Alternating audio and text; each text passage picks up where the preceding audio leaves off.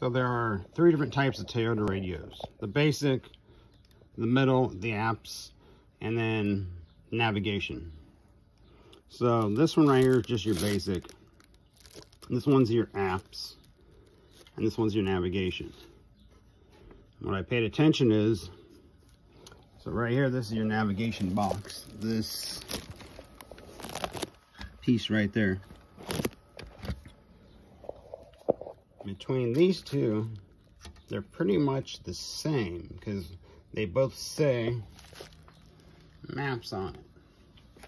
I tried plugging in this GPS box, and to the maps, it didn't want to fit. But as you can see, the white plug,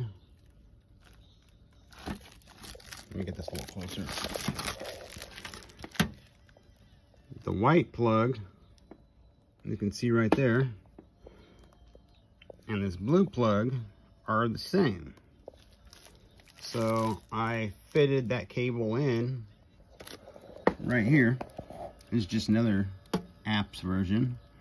As you can see, the green, I put the white in where the blue is, and now I have navigation. A little weird. I don't know why they would do it like that, but everything else works.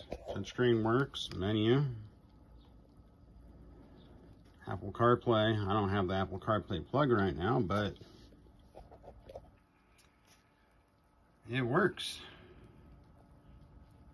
So all you have to do is just add on this navigation box right here.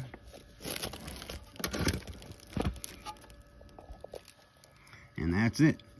The thing is, you must have the plug. Some of the Toyotas are pre-wired and some aren't. That's going to be your problem. Any questions, please send a message. We do carry the Toyota navigation factory boxes. Thanks a lot. This is Adam with C&H Car Stereo.